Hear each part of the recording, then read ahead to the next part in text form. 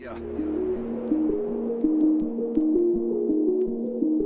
I wake up every morning with my head up in a daze. I'm not sure if I should say this, fuck, I'll say it anyway. Everybody tries to tell me that I'm going through a phase. I don't know if it's a phase, I just wanna feel okay, yeah. I battle with depression, but the question still remains: is this post-traumatic stressing, or am I suppressing rage? And my doctor tries to tell me that I'm going through a phase. Yeah, it's not a fucking phase, I just wanna feel okay, okay. Yeah, I struggle with this bullshit every day, and it's probably cause my demons simultaneously rage. It obliterates me, the sentence overrates me, annihilates me. I'm about to break down, searching for a way out.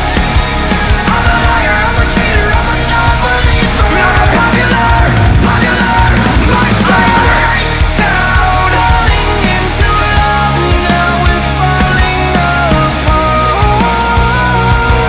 I'm a popular monster.